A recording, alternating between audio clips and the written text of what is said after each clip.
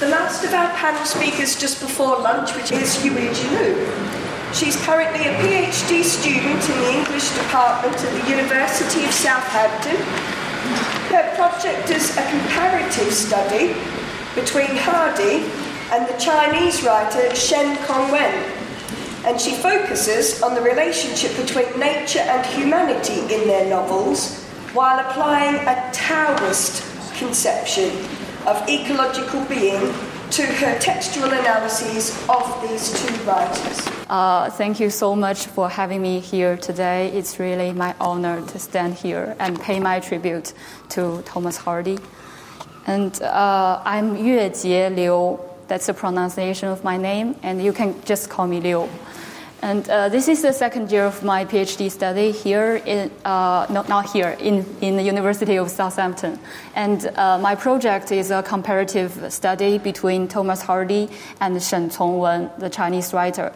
And today I will present to you part of the chapter 2 in my thesis. It's about the conception of nature in the Woodlanders and the border town. The book covers I choose here are personally my favorites. And this one is an audiobook found on the website, and that one is a newly published The Border Town in 2009. So immediately we can see the contrast between the Western oil painting and the traditional Chinese ink painting. And still, we can feel there's a kind of parallel between the isolation of the landscapes in the novels, that the figure of the human beings, maybe you can't see clearly here. This is actually a river and a ferry. So all the human beings are quite tiny, and in contrast to the nature, to the landscape. So I think that this is a point of my comparative study, that although the methods, the techniques, or the style can be different for two writers from two different cultures, as a reader we can still feel something that is similar in the flavor. So Hardy classifies his novels into 3 categories in the general preface to the Wessex edition of 1912. Novels of character and environment, romances and fantasies, and novels of ingenuity. All his major novels fall into the first category, though how to define major is debatable. That Hardy as a novelist is most well known for the first group is beyond doubt. Richard H. Taylor claims that the classification itself can reveal why reception of each group differs.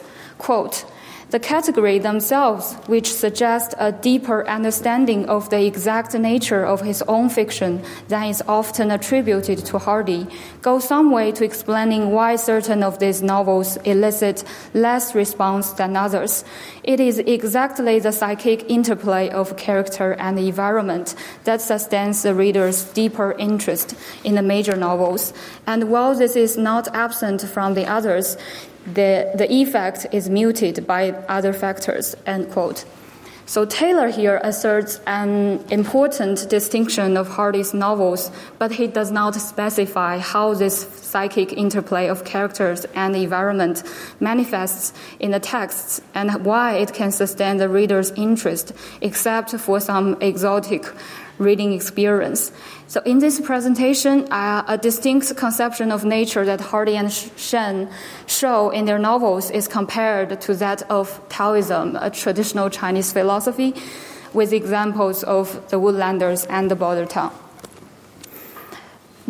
Shen Congwen, as shown in this in the photo, it was taken in the captions here saying that Shen Congwen in Peking before the second Sino-Japan War. So the time of this photo is around 1935 to 1937. And Shen Congwen is one of the most important modern Chinese writers with a focus on regional culture and identity in his writing. He was nominated for the 1988 Nobel Prize in Literature, but died before he could be awarded the prize. He was a very prolific writer, producing more than 20 volumes of prose and fiction between 1933 and 1937. His early work includes lyric poems, one-act dramas, essays, and short stories. He stopped writing fiction in 1949 and started writing scholarly nonfiction volumes about calligraphy, art history, museum preservation, and other topics relevant to the history of Chinese art and culture. The Border Town, published first in 1934, is Shen's most famous novella. So here I list some information about the comparison I'm going to make in this presentation. The Border Town was published in 1934, and the setting of the Border Town, Chadong, the name of the little town there, is a town in West Hunan province. So, I can't really touch that, but you can see that West Hunan province is abbreviated as Xiangxi in Chinese. Actually, Hunan is abbreviated as Xiang, and Xi means west. So Xiangxi is the name for the region in the real geography and also in the fictional world. And the followings are some characters that are comparable in these two novels, and I'm going to show you in the following presentation. The Border Town tells a love story among three young people. On the border between Sichuan and the Hunan provinces lies the small town Chadong, where an old ferryman and his orphan granddaughter Emerald live by the river. The man in charge of the docks has two sons, Tianbao and Nuosong, who help with his business. Nuosong meets Emerald in a dragon boat festival, and they are attracted to each other. Later, Tianbao, the elder brother, also falls in love with Emerald and asks a matchmaker to propose marriage. Meanwhile, a local landlord proposes a match between Nuosong, the younger brother, and his daughter. Nuosong is still in love with Emerald, and the two brothers decide to follow the local custom and sing love songs to the Emerald so that she can choose between them. Knowing that Nuosong has already won Emerald's heart, Tianbao, the elder brother, goes on a trip in depression and dies in an accident on water. Nuosong and his father feel upset about the old ferryman's elusive and tentative attitude, which gives both brothers hope of marriage with Emerald and leads to the final tragedy. Annoyed by their misunderstanding and indifference, as well as feeling gloomy about Emerald's future, the old ferryman dies. Nuosong exiles himself from the border town in confusion, leaving Emerald waiting for him at the ferry. So a film adaptation was released in 1984, and Shen, as showed in this snapshot, he also took part in the making of this film before he died in 1988. So he actually revised the script and met with the actors. So I think that what the film shows about the local environment, the local customs, and the story is very close to Shen's imagination. So I take some snapshots from the film in order to give you an impression of the local environment. So this is a river. Can you see it clearly? So this is a river by which the grandfather and Emerald live by. And just an overall impression of the Xiangxi region. And this is their household and the ferry. The old ferryman and Emerald. And Emerald meets the younger brother in a dragon boat festival. The two brothers. And this is the very last thing where Emerald is waiting for her lover to come back.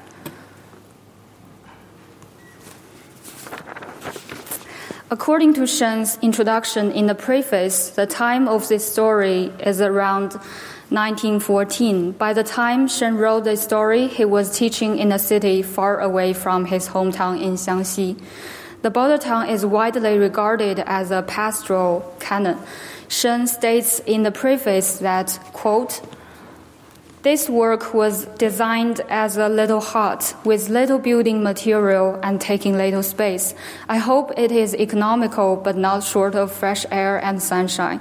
What I initially wanted to show was a form of being that is graceful, healthy, natural, and not against humanity. I did not wish to lead the readers to track a utopia, but I wish to make a footnote about the love of humankind with several ordinary people in a small town near Yuejie Valley who are connected by an incident and will assume their portions of happiness and sorrow," end quote.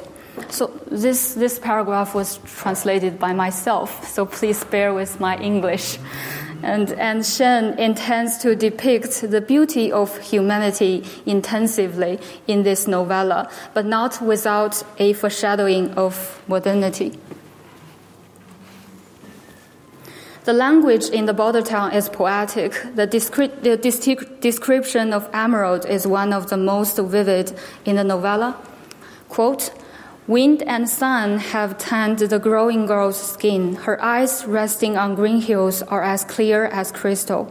Nature is her mother and teacher, making her innocent, lively, and untamed as some small wild creature. She has the gentleness of a fawn and seems not to know the meaning of cruelty, anxiety, or anger. Should a stranger on the ferry stare at her, she fixes her brilliant eyes on him as if ready to fly any instant to the mountains. But once she knows no harm is meant, she finishes her task calmly," end quote. The settings in the border town are different from a merely human society. Nature defines humanity instead of nature defined by humanity. The border town can also be regarded as a novel of character and environment, in which humanity and nature are in a reciprocal relationship. Ian Gregor compares D.H. Lawrence with Thomas Hardy to show that the dualism existing in Lawrence is absent in Hardy. Quote, "For Hardy, no such dichotomy presented itself. If nature consisted in the life of things, it consisted no less in the laws man-made to govern the life of things," end quote. Gregor points out the two forces at war in Lawrence, social and personal judgment. For social judgment, Gregor means prevailing social and moral codes, and for personal judgment, he means by their own souls, which is natural humanity. He claims that for Hardy, both social judgment and natural humanity are subject to nature. Nature here is a metaphysical and universal law as the immanent will claimed by Hardy. Gregor reveals Hardy's distinct conception of nature, which differs from the dualistic paradigm of man versus nature. But his argument misses the melancholia about human beings' fate in the novels of Hardy, which is also distinct. The acceptance of things as they are is in line with nature when it accords with natural humanity. However, acceptance of things like Grace's changeability or Giles' death is different. It is far-fetching to assert that Hardy shows the same resignation in face of the two scenarios. In the first, there can be a relief, while in the second, the acceptance is accompanied by frustration. The second scenario is the one in which Hardy thinks tragedy comes into being. Hardy writes in his notebook in November 1885, as I quoted here, because Professor Millett has already mentioned this one, but I feel the need to stress it again, so please bear with me. Quote, Tragedy, it may be put thus in brief, a tragedy exhibits a state of things in the life of an individual which unavoidably causes some natural aim or desires of his to end in a catastrophe when carried out, end quote. Meanwhile, Shen comments on the border town that, everything was full of goodness and goodwill. However, everything was also untimely and inopportune. And thus, plain goodness and innocent hope inevitably lead to tragedy, end quote. It is first of all a natural aim or goodwill, which is then bended by untimely and inopportune incidents that makes a tragedy. And the untimely incidents do include natural disasters like the storm on Bathsheba's farm in Far From the Madding Crowd, or the flood in the border town. But it also triggers acceptance with the knowing that nature is unfathomable, which is totally different from the acceptance of Giles' death in a storm or the elder brother's death during the sailing in the border town. There is something unnatural in these incidents that cannot be accepted with resignation because nature is only neutral. It is social or emotional factors that have caused these tragic deaths. There is a monism between nature and natural humanity, which is shown as an acceptance of things as they are by characters like Giles and the old ferryman. However, social judgment is not included in this, which finally causes their death. For Shen, humanity is not something only carved by culture. It is in contact with nature, always in a flow, and is generated from within rather than enlightened by certain ideology. It is a vitality of life itself. Shen's idealization of humanity is based on a belief in the sustainability of nature. There is also a melancholia permeating the border town. Shen leaves a question in the end. The future is uncertain. Similarly, the ending of the Woodlanders foreshadows a bitter marriage and Gray's complete break with the woodland. The ceaseless circle of life, the source of natural humanity, seems to cease. The sustainability of nature becomes questionable because natural humanity is contaminated by social judgments. Shen claims his thought as Neo-Taoism in one essay. His emphasis is on a form of being that is connected with the life of things and the kind of being that is sensitive to the flow of life. Taoism is a traditional Chinese philosophy that stresses heaven and man merging into one. Chapter 25 of Dao De Jing, a Taoist classic, states that, quote, the ways of man are conditioned by those of earth, the ways of earth by those of heaven, the ways of heaven by those of Tao, and the ways of Tao by the self-soul. The direct translation for nature in Chinese is self-soul, meaning being what it is, and Tao means the way.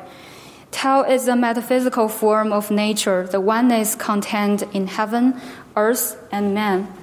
The philosophy has a tremendous impact on Chinese aesthetics. The deep appreciation of natural beauty and the feeling of oneness have always centered Chinese intellectual pursuit. Taoism has three elements about the relationship between man and nature: heaven, earth, and man. Heaven is the beginning of everything. Earth, the mother of everything. Man, realization of everything. Taoism asserts heaven and man as complementary, in heaven and man merging into one. Thus, neither man nor nature is the center. Tao is, and it connects everything. A Taoist eco-criticism is about decentralization.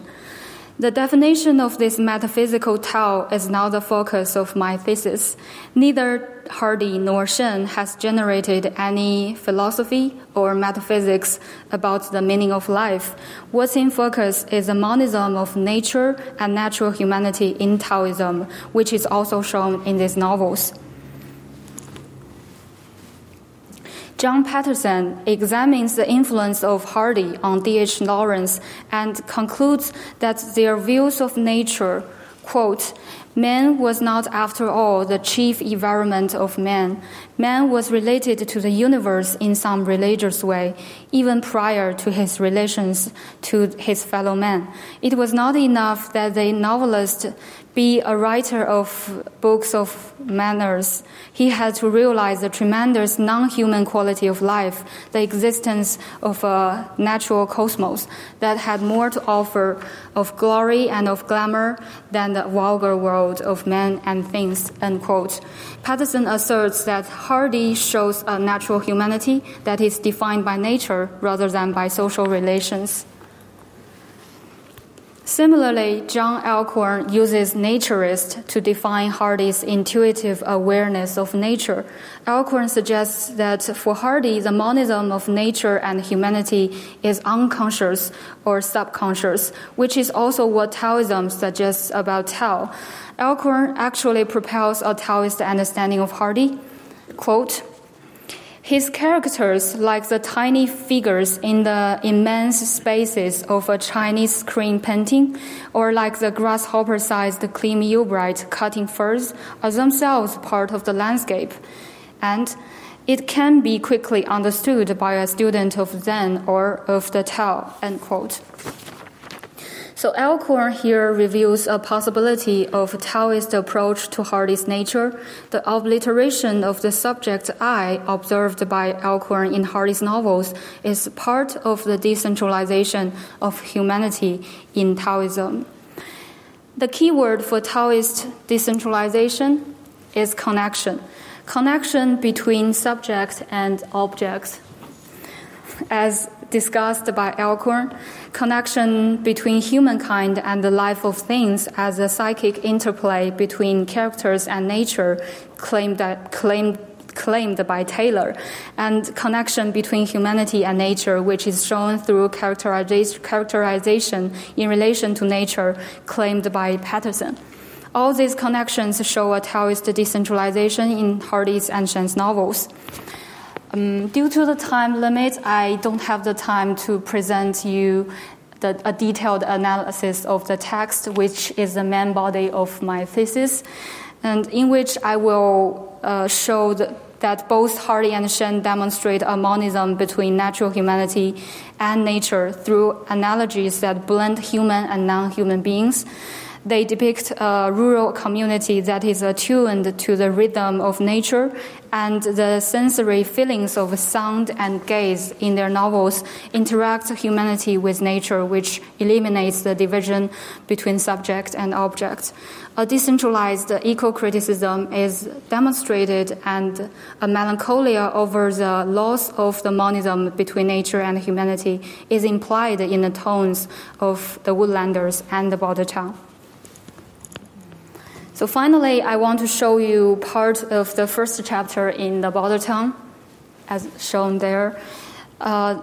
Maybe you don't have time to read it, and I just want to say that the narrative of this environment and costume of the border town just can easily remind all the Chinese readers of a classical Chinese poem, as shown here. I'll read it to you. It drizzles endless during the raining season in spring. Travelers along the road look gloomy and miserable. When I ask a shepherd boy where I can find a tavern, he points at a distant hamlet nestling amidst apricot blossoms.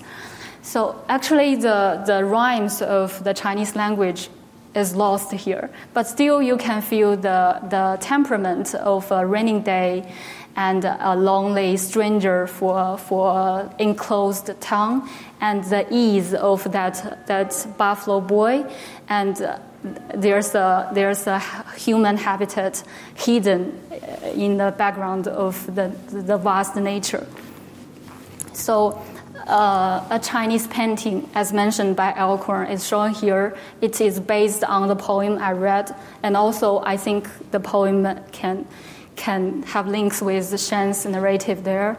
So all of them, Shen's fiction, the poem, and this painting all show a a vast landscape, that human habitat and activities are so interwoven with nature that they are rendered almost invisible.